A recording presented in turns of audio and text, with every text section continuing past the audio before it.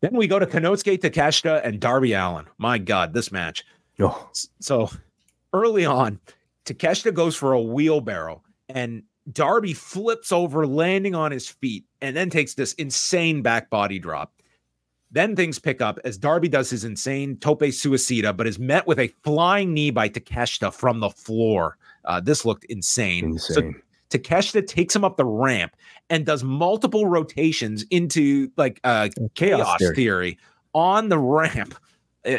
This was just crazy. We go to the picture-in-picture, and Darby rolls to the floor, avoiding the running knee strike. So Takeshita on the floor runs at him, crashes his knee into the guardrail, and he's selling the knee. He did a phenomenal job selling this knee for the rest of the match.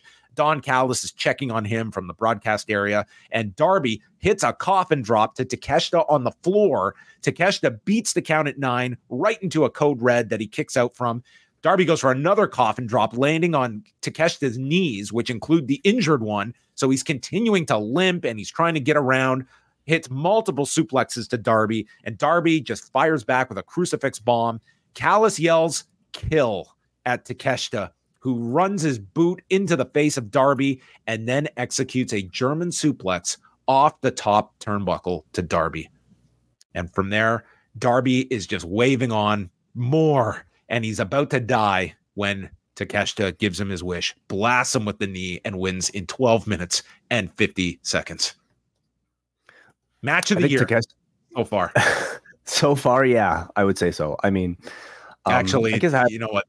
This would be on par with some of the Noah matches, but anyway, this would be a candidate. Can't even call it a match of the year. Yeah, I can't actually. I did see some pretty good matches yesterday. Maybe best TV match of the year, best AEW best match TV match of the year. Easy, yeah. All right.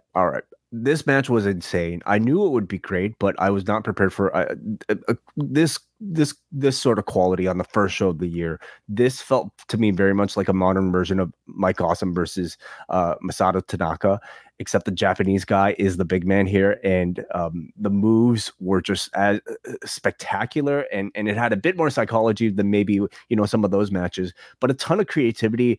And I think what is the signature of those matches that this one has in common: complete fearlessness in execution of whatever crazy shit that these two had planned.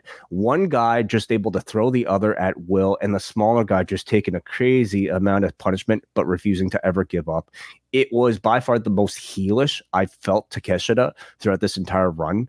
It was the match where I felt he most effectively used his size as a heel as well. I just want to see a bigger program with these two on a bigger stage. Their chemistry was really off the charts here. Yeah, and it's going to get followed up because later they're in the back with the Don Callis family, and Takeshita cuts a promo in Japanese. Callis says next week they go back to Daly's place and issues a challenge for Darby to bring Sting and his 25-0 record to take on Takeshita and Hobbs, and they will make it 25-1. So later in the night, they said that Sting and Darby have accepted the challenge, and they'll also be appearing on Collision Saturday, which is noteworthy of having Sting in Charlotte for the last time.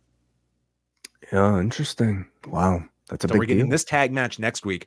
I just came out of this. I agree with you, Way. I think you could definitely revisit Takeshita and Darby, but man, if this is not like the audition for Takeshita to be a significant heel in 2024. But again, there's so many names and so few spots that you have. But man, and Takeshita, this guy is he was outstanding here, and he had a phenomenal opponent in Darby to be with. But this was just a tremendous TV match. Takeshita shone in a different way than he did in previous matches, because I don't know if I've ever really seen him as this giant, against a smaller man who bumps the way Darby has, and it just to me unlocks something different about Takeshita, that really to me made it feel like he could be a main event, top player. I mean, he felt that way before, but as an underdog, I think that's almost just a different role than what is available right now in AEW. But as a big man monster with Don Callis by his side, like there's a lot of potential there. But then Will Hobbs is also that guy too. So there's a lot of big people in the Callis family. Taz had some funny lines on this show. I mean, at one point, Callis is talking about how he wants big guys and like 6'3" and above, which felt like one of those like WWE edicts they went through when how tall is Will Ospreay? Well, he's not 5'8", which is what Taz noted he was, and he was stating, what about me? I was 5'8". Are you saying that people need to be 6'3"? And Callis just pauses. Well, ideally that's what you want to be, but you were special, Taz. You didn't want to like heel on Taz, but they continue.